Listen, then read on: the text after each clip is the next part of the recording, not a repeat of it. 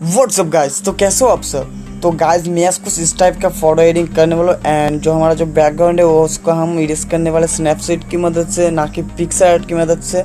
तो बिना wasting time चलते हैं वीडियो की तरफ। तो सबसे पहले इस फोटो को हम ऐड कर लेंगे स्नैपसीड ऐप में। तो गाइस आ चुके हैं हमारे स्नैपसीड ऐप में। तो गाइस हम जो बैकग्राउंड लेने वाले इस फोटो एडिटिंग में उसका जो लिंक होगा मेरा डिस्क्रिप्शन बॉक्स में है, तो आप जाके वहाँ से डाउनलोड कर सकते हैं। तो गाइस सिंपली हम इस पेन टूल में आ जाएंगे और इसके बाद जो डबल एक्सपोजर ऑप्शन है ना, इसको हम टैप कर देंगे और अगर इसको टैप कर देंगे एंड हमारा जो बैकग्राउंड है उसको हम ले आएंगे इधर। तो गाइस बैकग्राउंड ऐड हो चुका है। तो गाइस सिंपली हम इसको टैप कर देंगे और इसको फुल कर देंगे और इधर से थोड़ा एडजस्ट कर लेते हैं कुछ इस तरह से और इसके बाद इसको डन कर देंगे। तो इसके बाद हम इस ऊपर वाले जो आइकन है इसका टैप कर देंगे और जो हमारे व्यू एडिट से यहाँ पर आ जाएंगे और डबल एक्सप्लोर को टैप कर देंगे और पेन टूल पर आ जाएंगे। और गाइस ध्यान से गाइस इधर से जूम करके हम सबसे पहले हम आई के ऊपर टैप कर देंगे और ध्यान से हम इस तरह से हम ब्रश कर देंगे। तो गाइस आप जितना ध्यान से करोगे उतना ही फ़ोटो को बहुत ही अच्छा होगा, उतना ही फ़ोटो बहुत ही ज़्यादा अच्छा होगा। तो ध्यान से कर लेना। मैं वीडियो को थोड़ा पॉज कर रहा हूँ ताकि वीडियो ज़्यादा लंबा ना हो जाए। तो गाइस देख सकते हो चुका है पूरा। तो गाइस सिंपली हम आई के ऊपर टैप कर देंगे और गाइस देख सकते हो कितना अच्छा बैकग्राउंड इरेज हो चुका है। तो गाइस मुझे लगता है पिक्सआर्ट से अच्छा ये वाला स्नैपसीड ऐप है, क्योंकि गाइस पिक्सआर्ट में थोड़ा रियलिस्टिक नहीं लगता है कि हम फोटो को उधर ही बैठा दिया है काट कूट के।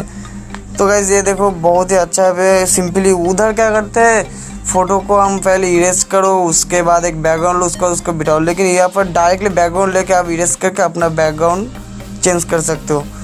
तो गाइस इसको हम डन कर देंगे।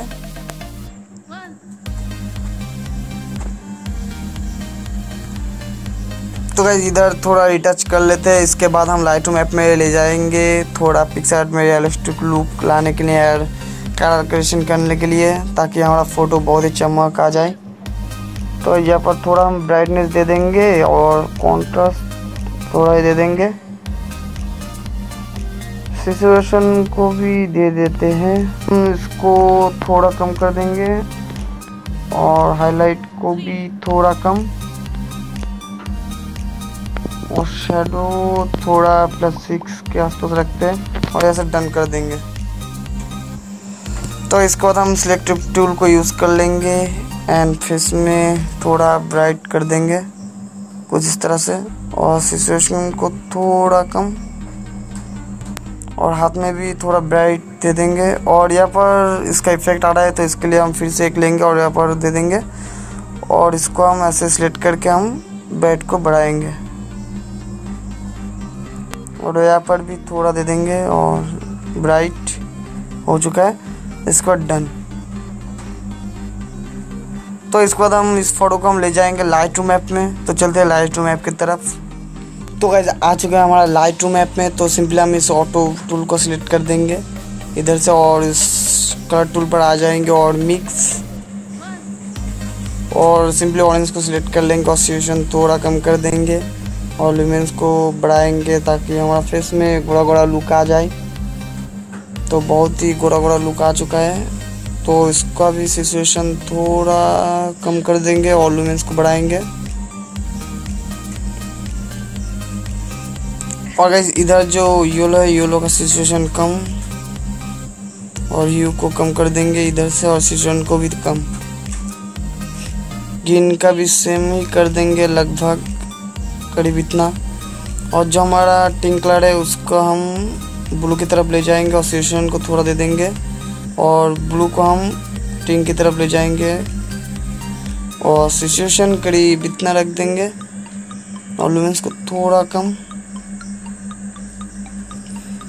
इसके बाद सिंपली इस कलर पे आ जाएंगे और इसका सैचुरेशन थोड़ा कम और लुमिनेंस को बढ़ाएंगे और इधर से डन। टेम्परेचर को थोड़ा कम कर देंगे और टिन को हम -3 रखते हैं और वाइब्रेंस को दे देंगे